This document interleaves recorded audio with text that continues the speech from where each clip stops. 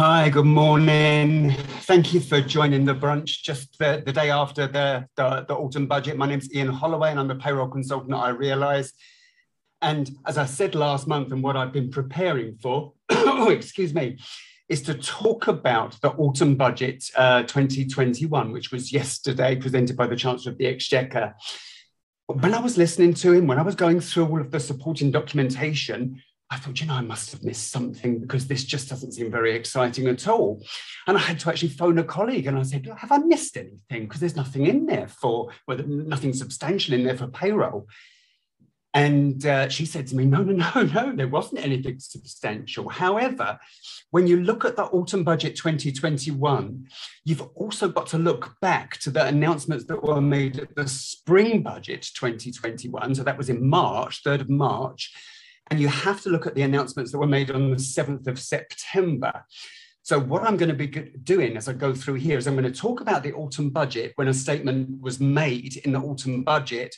But if it was a statement made in the spring budget that affects us maybe for next year or future years, I'm going to talk about the spring budget and also the announcements on the 7th of September. Now, what I wanted to do was to point you to the mass of reading material that's out there. Would I recommend that you take this to bed? Probably not, because it's ever so boring. But if you really want an in-depth look at what the budget has to say, have a look at what they call the Red Book. Make sure when you Google the Red Book or however you search for the Red Book, make sure you look for the budget statement, A Stronger Economy for the British People, because that was the one that was yesterday. What you also need to look for is the results of the policy and costing announcements. And that's the link there. So you might want to put in your search engine, Autumn Budget and Spending Review 2021. So that shows you how each of the policies has been costed. That's an interesting document as well. And this is a good document for payroll and reward professionals, the UTLAR. And the UTLAR is the overview of taxation, legislation and rates. So that's quite a good document, the UTLAR. So I'm going to, when something's come out as a result of what's in the UTLAR, I'm going to say that.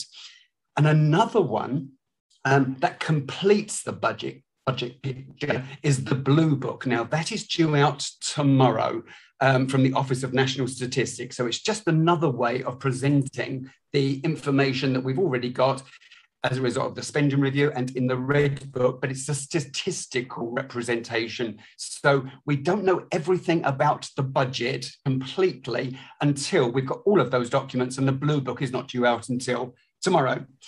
Okay, so let's have a look at the budget and whether or not it was the autumn budget, the spring budget, or as a result of the UTLAR.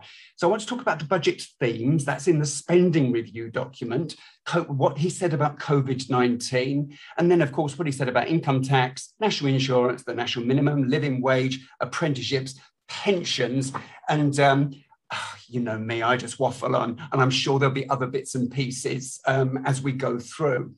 So the themes, as I said, this is in the spending review document.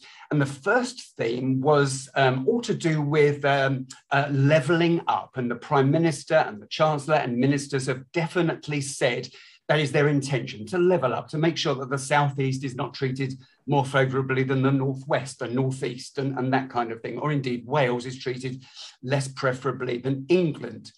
And if you look at the Budget Red Book, which I did yesterday afternoon and yesterday evening, there's 92 mentions of the phrase levelling up. So this is quite a serious government intention. The next theme of the budget was the move towards net zero. 54 times that phrase was mentioned in the Red Book, and that's really important given that the budget was a few days away from the start of this COP26, which takes place in Glasgow next week. Another theme was to do with education, jobs and skills. Then we looked at health, and then we looked at crime and justice.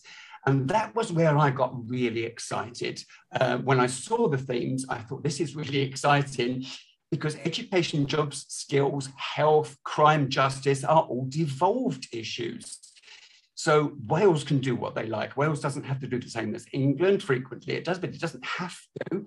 Scotland does its own thing, and Northern Ireland does its own thing as well. So what you really have to do when you look at a budget statement, when you look at any announcement by any minister, in fact, you have to consider, well, does that just apply in England, or is actually that a devolved responsibility? And living in one of the devolved nations myself, I know that perhaps don't always listen to what Boris Johnson says because he speaks on behalf of England. I listen to our First Minister. I don't listen to what the Education Secretary says because he speaks for England. We've got our own Education Secretary. We've got our own Health Minister. We've got our own National Health Service because we don't rely on National Health NHS England. We've got Gig Cymru in Wales. So that I thought was really interesting, and it really, and the whole COVID-19 pandemic has really thrown up the fact that Westminster talks as if they're talking for the whole of the United Kingdom, but they can't because of devolution. Now, if you're going to read the Red Book, there's a couple of things that you'll see mentioned. The terminology DAs. If you see DAs, what that means is devolved administrations. And you'll also see the terminology, the block grant. Now, what the budget will do is it will make policy announcements. Now, where it recognises that that policy announcement is only for England, what it will do is it will say, well, we're putting in place this policy for England. However, we need to give an equivalent amount to Wales, the DAs to Wales, to Scotland and to Northern Ireland. And the block grant you might see also referenced the Barnett formula. Now, the block grant is calculated as per this Barnett formula, which is essential. A lot of the time looks at the population in England compared to the population in Wales, compared to the population in Scotland. Very, very roughly, that's how the block grant is allocated. I think it's also worth saying that there are other budgets. This was the UK budget, but there are other budgets that we really, as payroll and reward professionals, should be looking at. We've got the Scottish budget to look for, and that's really important because income tax is significantly shared with Scotland. And we've got Kate Forbes delivering the Scottish budget on the 9th of December. Should be an easy passage this time because the Scottish National Party have got politically into bed with the Scottish Greens. So what comes out of her mouth on the 9th, you can be pretty sure is what's going to happen. The Welsh budget, possibly a different kettle of fish. That is Rebecca Evans, does the Welsh budget in the Senedd on the 20th of December. Welsh Labour are the governing party here, but they don't have a majority. There are talks about going in with Plaid Cymru, but that doesn't seem to have come to anything yet. So we're looking at the UK budget, but what comes out of the mouth of ministers regarding the UK budget doesn't necessarily apply UK-wide, and that's very, very important. So looking at what the budget said, it talked about coronavirus support schemes. So we're talking about the job retention, the SSP scheme, that kind of thing. But I'm sure that you will know the coronavirus job retention scheme ended on the 30th of September. You should have got your claims in. If you had any amendments to those claims, you've got until tomorrow to make those amendments.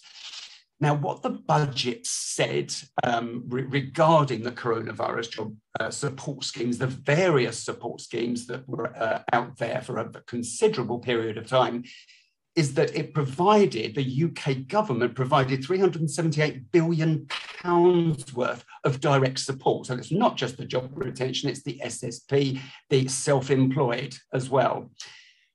Now, what's going to happen is that they're looking at whether or not that money was allocated correctly. Now, in the spring budget in March 2021, the Chancellor announced the setting up of this taxpayer protection task force. They wanted to make sure that the monies that had been claimed and the monies that had been allocated hadn't been allocated incorrectly or fraudulently claimed. So they were given 100 million to HMRC to set up this taxpayer protection task force, protecting us, the taxpayer, from fraud or maladministration, misadministration. What the autumn budget said was we're going to allocate another £55 million to this taxpayer protection task force at HMRC. And what that says to me is that HMRC have definitely got a focus on compliance or non-compliance with the various coronavirus support schemes that are available. So be aware of that, and you've got to keep record. It's for 6 years, isn't it? So that's an extraordinarily long time. You've got to keep records. But HMRC have definitely got to focus on compliance. The UK government have paid out an awful lot of money. They want to make sure that that money was not malappropriated. Okay, with regards to income tax for next year and subsequent years, the March 2021 budget froze for 5 years the personal allowance, and therefore the marriage allowance would be frozen as well. It froze the basic rate limit, so the amount of net taxable income at which you pay tax at the basic rate, so it froze that. And therefore the higher rate threshold is frozen. The higher rate threshold is calculated by adding the value of the personal allowance to the basic rate limit. So you will pay tax at the higher rate once your income exceeds the higher rate thresholds. And I spoke at the time about the impacts of the freezing of the higher rate threshold and the basic rate and the personal allowance. And simply, more people are going to be brought into the tax system. And there's going to be, as salaries increase, more people are going to be paying tax at the higher rate. And of course, as salaries increase, more people are going to be losing their personal allowance as well. So when you hear commentators on the television talking about tax rises, this isn't an actual tax rise. But if you look at inflation and you look at wage growth, in actual fact, this is a tax rise, because we would have expected those basic rate limits and those marriage allowance and those personal allowances to have increased along with consumer prices index, but they're not. They're frozen until April 2026. However, the blind person's allowance and the married couple's allowance, so this is for if there's any people on the payroll, a couple but in the 1930s, they would have been married, they will increase by the value of consumer prices index. And the legislation says you inflate it based on the consumer prices index as at September, which was 3.1%. Now, the UTLA details those. So that's the overview of taxation, legislation and rates. It details the married couple's allowance. It details the blind person's allowance for 2022-23. And also for good measure, I've stuck in there information about the personal savings allowance for basic rate and higher rate taxpayers. I'm not going to go through all of that information, but it will be available on the slides afterwards. With regards to income tax on dividend payments, we have to look at the announcement on the 7th of September 2021, which was all to do with the introduction of the health and social care levy, which, depending on the commentary you hear, either comes into force next year or it comes into force the year after. I believe it comes into force the year after, in actual fact.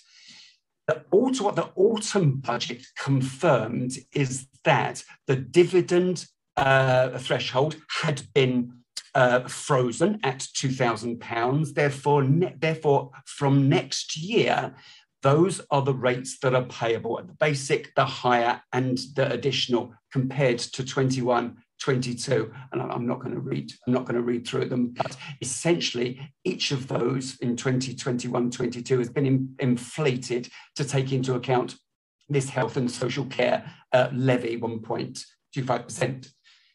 With regards to other bits and pieces, with regards to taxation, have a look. If this affects you, and I'm not going to go into detail because it doesn't affect everybody.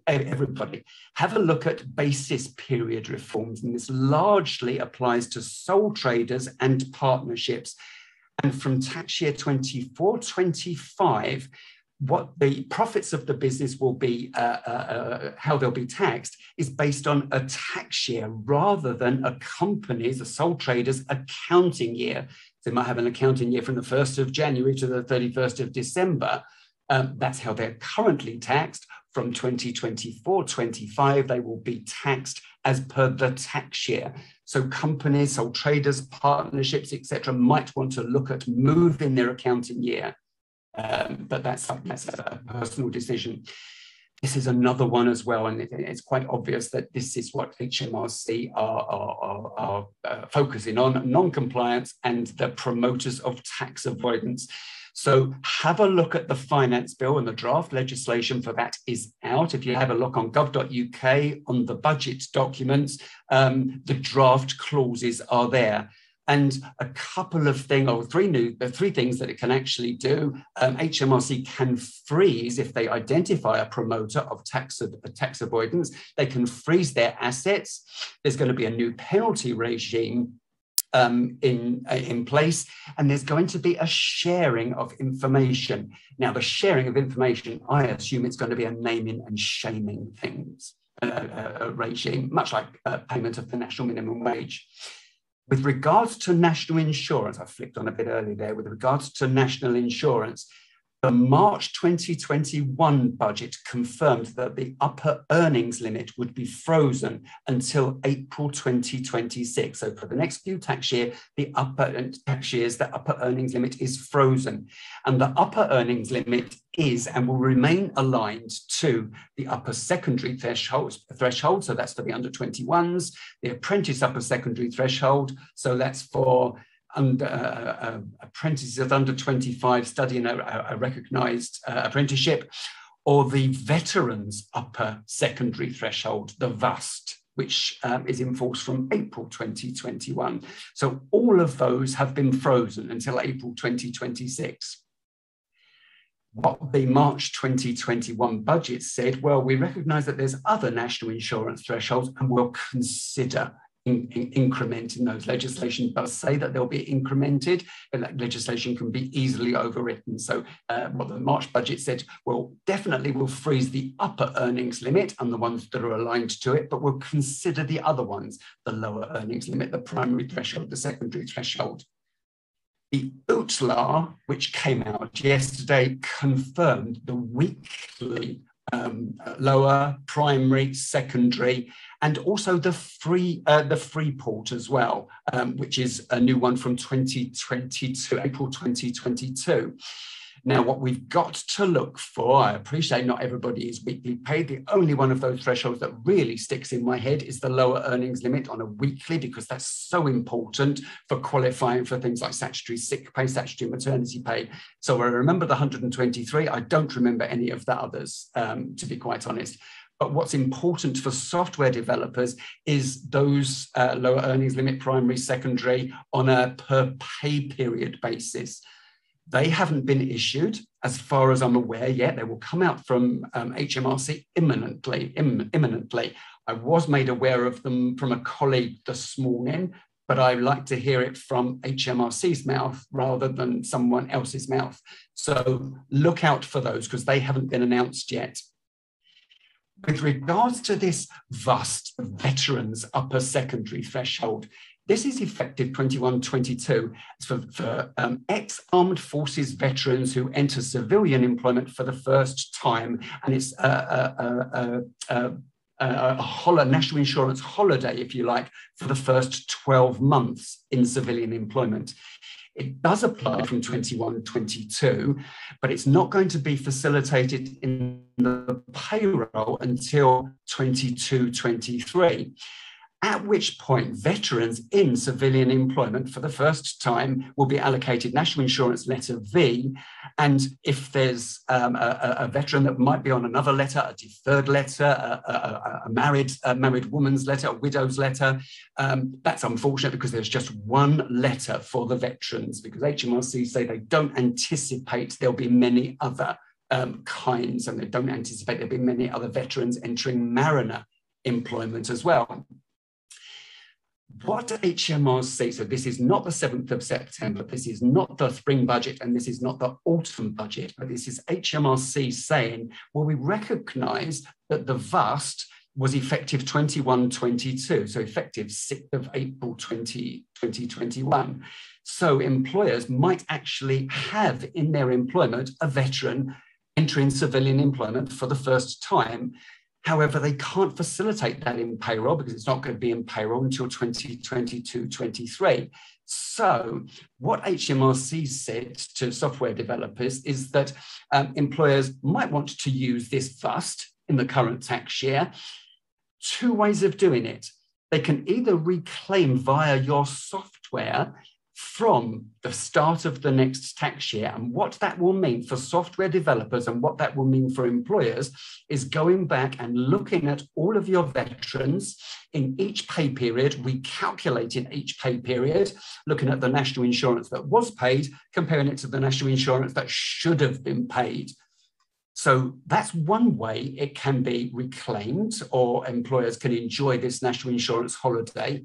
Or another way is to manually write a letter to HMRC saying, I employed a veteran for this period of time for earning this amount of money, and I want my money back.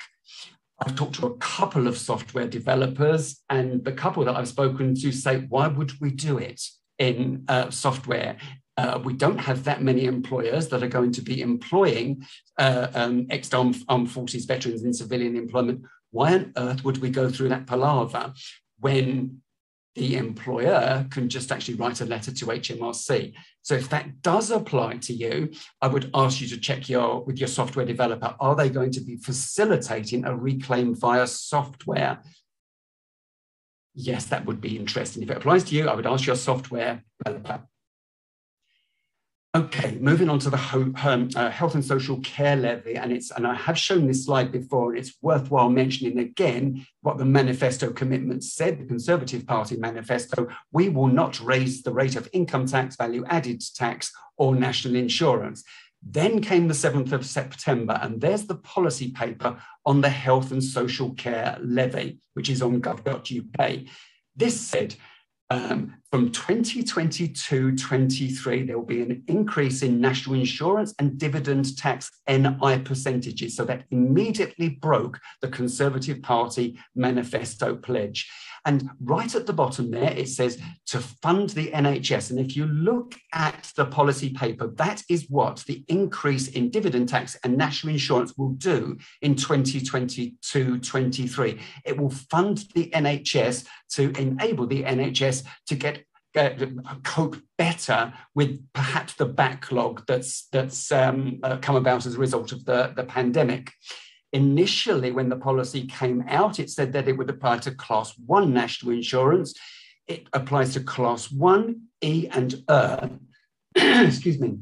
It also applies to 1A, 1B and Class 4. So it doesn't apply to Class 2, self-employed, and it doesn't apply to Class 3, the voluntary national insurance.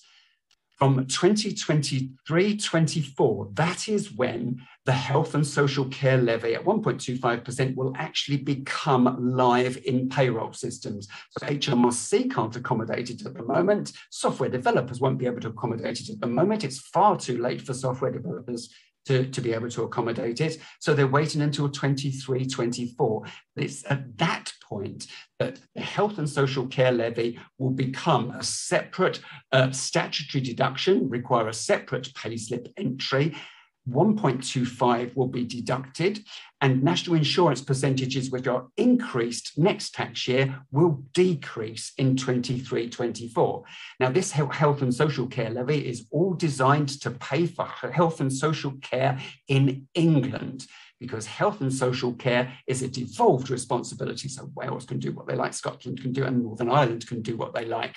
So the look out for increased amounts in the block grant in respect of health and social care that applied in England, and a portion should go to Wales, a portion should go to Scotland. Now, when that portion goes to Scotland via the block grant, and it goes to Wales, and it goes to Northern Ireland, the devolved nations don't actually have to use it for health and social care because they can choose to do what they like. Okay, so the national insurance percentage increases that apply from next year are shown on the slide there, and importantly, they will not apply to anybody on category letter C. So that's your people that are over state pension age. It will apply to every other letter. And as I said, I'm not going to talk about those that are shown. But what I will say is that the secondary thresholds will remain in place. So that's your upper, your apprentice secondary threshold, your freehold upper secondary threshold, and your veterans upper secondary threshold.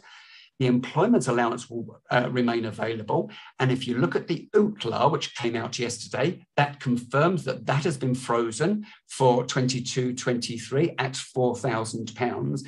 And what HMRC have cheekily requested software developers do is to explain away the national insurance increases on payslips from next year. They've asked software developers if they will facilitate a standard payslip message, which will be something like your national insurance has gone up because the government have imposed a health and social care levy. They haven't increased national insurance, but this is the way that they're collecting it for 22-23. Haven't seen the wording of that standard payslip message yet, but I would query with your software provider, because not all software providers actually can facilitate printing a payslip message, and maybe employers use the payslip message for something else. Happy birthday, congratulations on reaching 55, congratulations on your wedding, that kind of thing. So check with your software developer, because that's what HMRC have requested. They've requested a standard payslip message cheaply. Okay, national living wage, national minimum wage, big in the news. 25th of October, Her Majesty's Treasury came out and they said, we've accepted the recommendations of the Low Pay Commission. That's what LPC stands for. And Autumn Budget 2021 confirmed that. So those are the new rates from next year. And they are effective, not exactly on the 1st of April, but for the first full pay reference period that starts on or after the 1st of April. I see this every year, to be quite honest. If you've got a monthly payroll, it's quite likely, and someone's on the national minimum wage, it's quite likely that their pay reference period will run from the 1st to the 30th of April. If you've got somebody on a weekly payroll, it's quite likely that that week will cross the 1st of April. So there's no statutory liability to pay at the national minimum or the national living wage until the start of the first full pay reference period on or after the 1st. You will hear on the news in the months to come, national minimum wages are going up on the 1st of April. That's not strictly true. It isn't strictly true, but there's nothing to say you can't change them on the 1st of April. I haven't put the accommodation offset on that. That's gone up as well, and that was in the UTLAR as well. So if the accommodation offset applies, have a look in the UTLAR on the reference. I'll try and put it on the slides when these slides come out to you. With regards to apprenticeships, okay, what the government is on high wages, high skills. That's what the current Prime Minister has been saying. That's what the current Chancellor of the Exchequer have been saying. We believe in a high skilled, high wage workforce. So one of the ways that they're supporting this high skills is promoting apprenticeships. But we are looking at the promotion of apprenticeships under the English regime, which uses the standards regime. The apprenticeships in Scotland, Wales, and Northern Ireland are either under standards or frameworks, largely frameworks. So we're looking at, all of the points there are looking at the apprenticeship regime in England. So they're going to increase funding, presumably to the Institute for Apprenticeships and Technical Education. Great. They've committed to maintain this co-investment or co-funding, also great. Not all employers pay the apprenticeship levy, so not all employers are able to draw down on their apprenticeship levy funds to pay for an apprentice going through training. So what the government have said is that one way that a small employer can utilise an English apprenticeship standard is by going into co-investment or co-funding. Employer, you pay 5%, government pays 95%. I think that's absolutely great. They're looking at, for small and medium-sized enterprises, SMEs, this enhanced recruitment service to make it easier to recruit an apprentice. That's going to be by May next year. the support payments that are currently available, they're looking at those, and they're looking at, rather than going to an apprenticeship training provider, they're looking at the support payment going directly to the employer. Look out for that if that applies. And this will be interesting, I think, as well, this return on investment tool. And that will be a tool, and I can't imagine what it's going to look like, but it's going to be a tool essentially so that the employer can look and see whether or not putting the apprentice through an apprenticeship was worthwhile, whether or not they are getting a return on their investment. So that was the announcements about apprenticeships. With regards to pensions, lifetime allowance was frozen. That was announced at the March budget. So for next year and until April 2026, the lifetime allowance remains frozen at its 2020. When was that level? Was it this year it came in? Anyway, it remains frozen at £1,073,100, the maximum amount that can be saved with tax relief into a pension fund. So that remains frozen. The UTLA confirmed that the annual allowance is frozen as well at £40,000. The tapered annual allowance is £4,000. That's when somebody earns over a certain amount of adjusted income. And the money purchase annual allowance is frozen at £4,000. The money purchase annual allowance applies to someone who's flexibly accessed their pension funds. So those are frozen. Other bits and pieces I'm sure that you'll have seen on the news and all the palaver about the triple lock, which the Conservative Party, now government, said that they would maintain.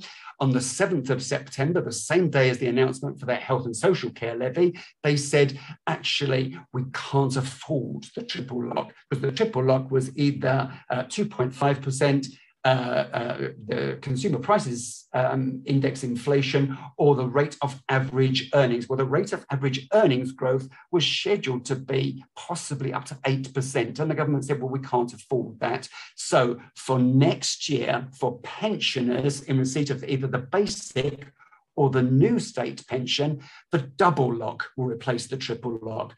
And the double lock is looking at the higher of consumer prices index inflation at September, which was 3.1% or 2.5%.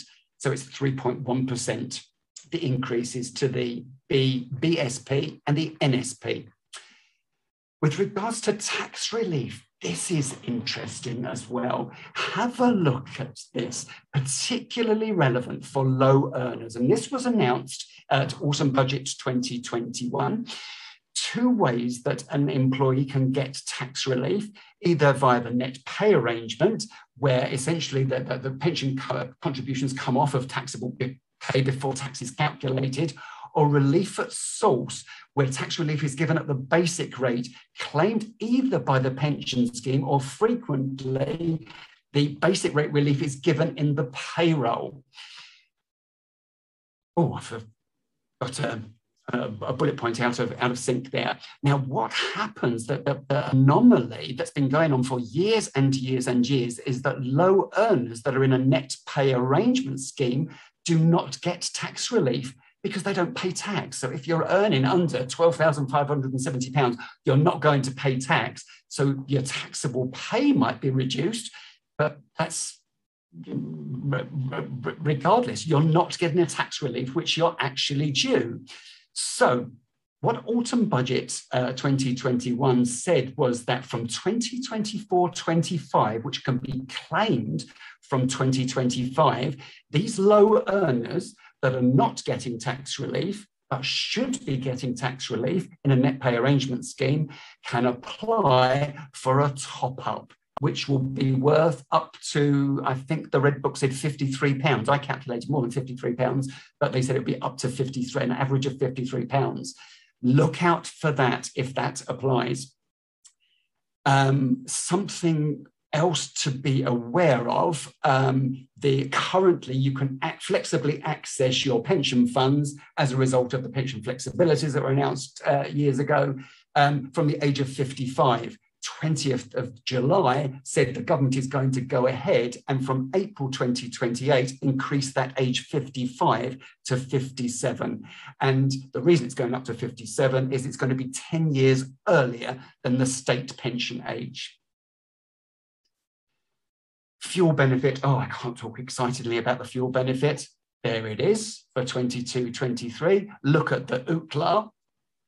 I can't talk excitedly about this either. Look at the UTLA.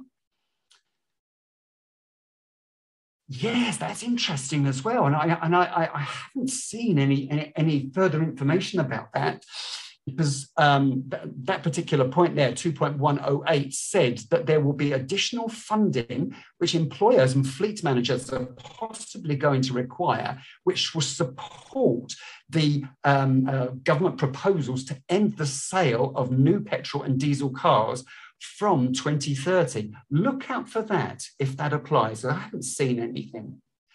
Another one that he ended his rabbit out of the hat. Rabbit out of the hat thing. He withdrew the UK government withdrew the £20 universal credit top up.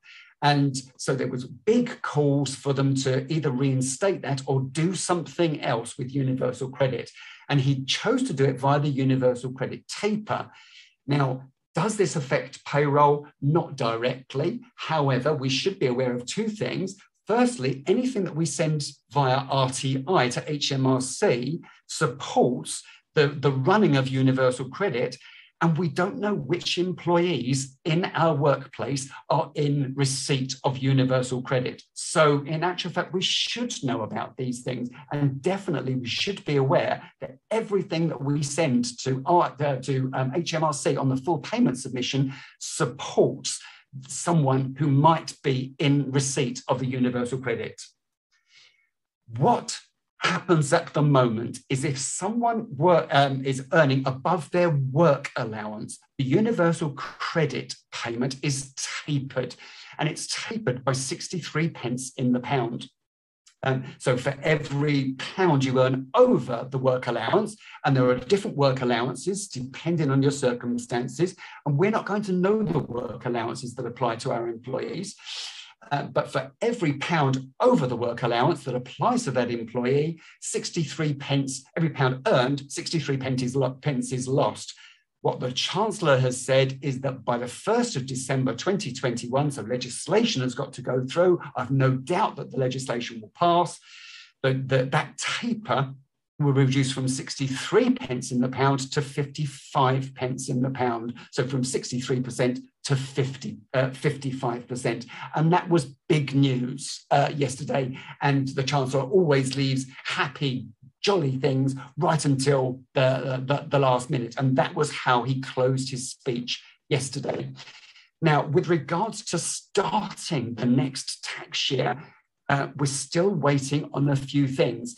Details about the apprenticeship levy, the apprenticeship levy allowance, the 15,000, and the rate, the 0.5%.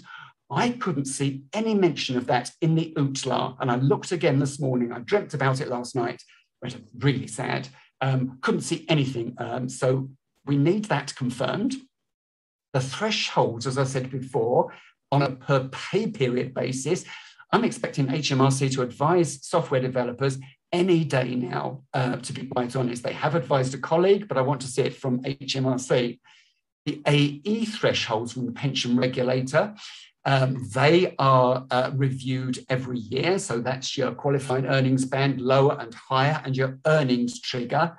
I assume that the lower QEB and the higher QEB will remain aligned with national insurance contributions. And I assume that the earnings trigger will remain at £10,000. I don't know, but we're waiting for that. Now the budget is out of the way. Maybe we'll get something, from the TPR. Student loans, this is interesting as well. We're waiting for the Plan 2 annual threshold. We've got the Plan 1 annual threshold. And I did a lot of work actually looking yesterday at what he was going to do about student loans, because there was a lot of speculation that he would implement some of the findings of the 2018 post post-18 education review. I think it's called the Auger Review, AUGER, if you Google that. And what this guy said in this review was basically students, when they come out, should not have their loans written off as early, so they should pay it for as long as possible, and the threshold should not be so high, so they should start repaying their student loans earlier. Nothing was announced about Plan 2, and I thought something's going to be announced in the budget, but it wasn't announced in the budget, so presumably that's not happening. But do look at the Auger Review, because that's what he recommended. Yesterday wasn't a bad news day. March was the bad news day. Have a look out for this Auger Review. So we're still waiting for the Plan 2 annual threshold. I could calculate that if HMRC have problems. And then we're looking for the Plan 1 and Plan 2 per pay period thresholds. We're also looking, of course, for postgraduate and Plan 4 thresholds, but I don't believe that there's anything in legislation that says that those will be incremented from the current 21 and 25,000. We're waiting for those. Statutory payments, they must come out any day. They must come out any day. Again, I could probably calculate those if anybody wants me to calculate them, because they will increase by the rate of consumer prices index as at September. Oh my word, gosh. Claude, you didn't drop off. You're quite right, I didn't. That was marvellous, Ian, as always. Now, we have had, first of all, rather than a question, I just wanted to say that very kindly, Steve Herbert checked and said that the pensions lifetime allowance frozen was at 2021 rates, 2020, 2021 rates. Thank you. So, I thought it was because everything else went up. Everything like the personal allowance wasn't frozen at 2021. It was incremented last year, but the lifetime allowance at the last minute wasn't incremented. Thanks, Steve. Thanks. Yeah, thank you very much for that, Steve. And we've got a question here. It's for the veterans reclaim for 2021-22. Is it acceptable for the payroll software to allow the claim to be run via a previous year update and for the user to calculate this manually, enter the details in and submit? What HMRC, actually, if you can take that person's email address, I can send them the guidance from HMRC to software developers, if that's okay. That's fantastic. Okay? Yeah, if the person that submitted that question run every pay period, which is why I think it's much better to just jot it all down in a letter. Excellent. Thank you very much. That person has submitted their email address so that we can send that over to them. Terrific. Yeah. That's great. I have got another question, and this is about the impact of the national minimum wage on employers generally, and the issue of it causing a gap, a decreasing gap, I suppose, between those at the lowest wages and junior and middle management. What are your views on that? Oh no, I think absolutely, and this might apply for your likes of your big retail stores where you've got your people sort of like hanging the knickers on or putting the knickers on a shelf might be paid at just above the national minimum wage, but their supervisor is paid a little bit more. And then the manager's obviously paid a lot more than that. Well, if the people stuffing the knickers and hanging up the blouses, their wages go up by 6.6%, I think your supervisors would possibly expect their wages to increase by 6.6% to maintain that difference between your person that hangs up the blouses and the person that tells the person to hang the blouses up. I think that is a real issue. Yes, I absolutely think that is a real issue, but I'm sure it's an issue every year, to be quite honest, for employers, definitely in retail and supermarkets and leisure and that kind of. I'm sure it's an issue every year, but this year the increase is so substantial that I think it will be. I think it will be an issue. And, with the national minimum wage as well, you've got employers all over the place saying, I can't afford it. Because the poor employers, and I totally understand it, employers are looking, we're not really, they talk about post-pandemic and post-COVID, so we're not that, we're hopefully, but employers are looking at survival and they're looking at their costs. I think employers are not going to welcome it, really. It's good for workers. Good for workers, no doubt it's good for workers, but I think it's a struggle for employers, especially with the increased national insurance next year. It's a worry. Okay. Now, thinking about compliance that you have obviously said that HMRC are going to be looking at kind of repeatedly, they've obviously got their eye on the ball. I wondered if you wanted to say anything about the payroll KPIs that you have worked on with the profession and the upcoming training. Oh no! I mean that will be really interesting. So yes, I realised together with the profession we put together this strategic KPI model, and so we came up with a suggestion. We put it to the profession. We got this working group together, and they said, "Oh God, no, that's rubbish." And oh yeah, I like that, but what about this? And what about that? So it was adapted. So it was presented in National Payroll Week. Now you've got this model that's out there. So the white paper is on the I Realise website, but now we've got employers come into us and say, well, how do I actually work with that model? And how do I implement it at my workplace? How do I adapt it to my workplace? Because the flexibility of the model is that maybe you don't want to measure all of those things at your particular workplace. So the beauty of it is well, you can just take one of those sections out and just measure the ones that are specific. So yes, we've got training coming up, and I don't know if it's advertised, is it, on the website? Yes, there is an area of the website where we're advertising this, but the spaces are very, very limited. So I suggest that people register as soon as possible. What we will do is include a link to that when we mail out the slides to everybody. Yeah, no, I think that would be really good. And the reason that the spaces are limited is, it's great that people are taking up the opportunity to undertake this training so that they've got a KPI model at their workplace. But another reason for that is because we didn't want a classroom filled with 10 or so people because you can't bespoke a KPI model when you've got 10 different people from 10 different organizations. So we're keeping the numbers down on the training session so that we can work more with each of the organizations. So, well, what is applicable at your organization? I think you might be wrong there.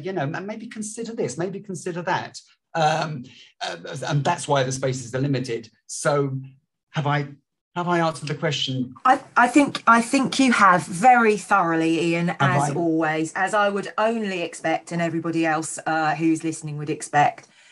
I don't have any more questions for the moment, but what there is left for me to say is that you will obviously, everyone that's here will be very welcome to join our next, and I think final payroll and reward brunch of the year on Thursday, the 25th of November at 11 a.m. When we'd love to see you. So I will be that makes me look a real else. plonker, Claude, because what's this then? Right here, I've said it's on the 2nd of December. Well, you actually, you know what? You may well be right and I may well be wrong. But we'll say the 2nd of December. I will let people know the correct date. I will just check my slides then. But what I'm looking to do then is sort of like review the payroll year. And I think it's been a horrible year, but we've got to look forward. So I think it's good to sort of like review what happened, what the emphasis for employers should be going forward, and enjoy some mince pies. Oh, without doubt. I mean, the mince pies are already in the shops and the Christmas songs are playing. And we haven't even had Halloween yet. And we haven't. No. It gets earlier every year. Let's be But honest. I've got my turkey. I've got my panic bought my turkey. My goodness, you're prepared. So even if we brought Christmas forward to next week, you'd be on it, Ian. I'll be there. Yep. As long as I can defrost it. Oh, that's wonderful. Well, look, I think all that remains is to say thank you to everyone for attending. Thank and you. we hope to see you again in November, December. Take care. Thank you. Take Bye-bye. care. Thank you, Ian. Bye. Okay.